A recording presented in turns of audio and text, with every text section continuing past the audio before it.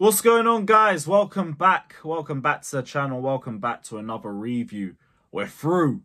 We're through to Wembley. I didn't expect us to make that light work of it, but we did. We did. Big up to the team. I'm going to say this early in the video because I know some frauds are going to say, oh, you're not going to speak on Pochettino because we won. No. We will speak on Pochettino. Big up to Poch. Big up to Poch because he actually did the right things today. It was good to see. I'm not that big of an agenda merchant that I'm not going to give a guy credit when he does the right things. Fair play to Poch today. We're going to delve into all of this in today's video. So hit the like button, subscribe, all of that. Let me know all your thoughts down in the comment section below.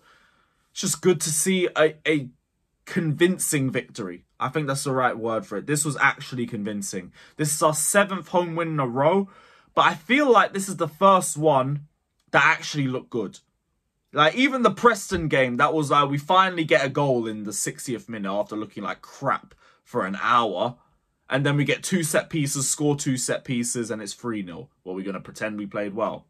Sure. No, this one was brilliant. From the lineup, to the way that we played, to the individuals, to the game management, everything worked. Everything worked superbly. Number one thing we had to do was score early, and we did. We were threatening them from the off, though. Like, the setup we had was really good. We finally dropped Conor Gallagher for a game. Like, that's a first. And that means we could focus more on positioning. It means we're not just endlessly pressing for 90 minutes and having players out of position all the time, so it's easy for us to be transitioned against.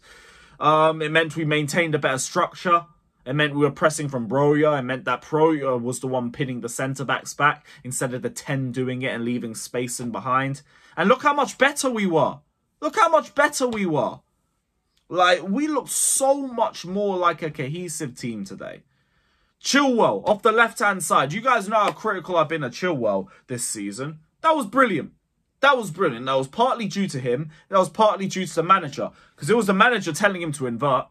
It was the manager telling him to underlap and to try and make runs in behind. And he timed them superbly. Very unlucky not to get more than just the 1 assist. May or may not have deserved the penalty. Not too sure. Not too sure. But it was a very, very good performance from him. The Sassy, we were very concerned about him playing at right back. Oh no, we're going to have the Sassy overlapping. Boy, we'll take that back. We'll take that back. Brilliant from him. And he actually looks like he's building up a bit of a partnership with Raheem Sterling, by the way. The pair of them were linking up superbly for, I think, the second goal and the Sassy's goal as well. The two of them link up so well. So well. Colwill, thought he had some rusty passing. Defensively solid though, sweeped well. I put the passing down to just rustiness from being in that position. And I think if he had a few more games at at centre back, he probably doesn't make those same overhit passes. But he did well. He did really well. Enzo, Caicedo, both do their job superbly. My £100 million midfielder is getting me clutch goals to take my team to a final. What is your £100 million midfielder doing? Caicedo as well, another one, broke up play superbly, kept the defence ticking brilliantly. Another brilliant job from him, but his performance always goes under the radar because, again, price tag tax. But brilliant from him. It was just good to see us constantly on them, especially after the first goal. Cole Palmer wakes up midway through the first half, bags himself another goal. And it's not to say he was bad before that either. He was just a little bit more quiet, if anything. Second half, though, kicked into life. Kicked into life. He was linking up well with the likes of Gallagher, linking up well with Enzo, who was pressing high up the pitch as well. It was so good. So good. The substitutions as well. Pochettino's subs were good too. Gallagher comes on, he gets 2 assists. Madueke comes on, he scores. Gilchrist comes on, another good tackle from him. Castledine comes on, gets a little bit of experience. I think he had a couple good moments as well. Also, just don't remember him having a bad moment. Can't complain. Can't complain at all. And now we're here. We're through to Wembley. We're through to Wembley. That's all that we needed. Get me to the cup final.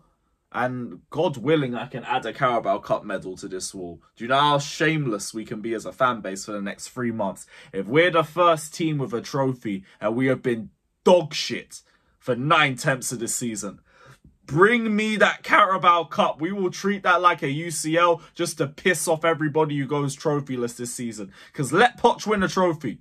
Let Poch win a trophy. All of your managers, bar Guardiola, he did win the Club World Cup. All your managers have 3 months to respond. And you had better respond. Do not let your manager go trophyless. We have now equaled the same amount of finals as Arteta as at Arsenal.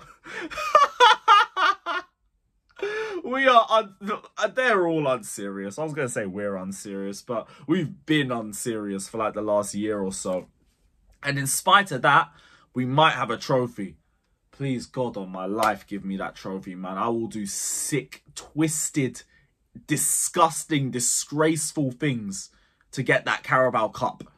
I need a trophy. We cannot go back-to-back years trophyless. Forget transfer dopamine. I need trophy dopamine. Get me my trophy dopamine. It's been too fucking long. I'm here scratching like a crack addict begging for a trophy. Get me a trophy, man. Get us a trophy. I need it. We need it. We all need it. So, deliver. I don't care how we do it. There is no Mount. There is no Kepa. That donkey dickhead Kai Havertz ain't here anymore.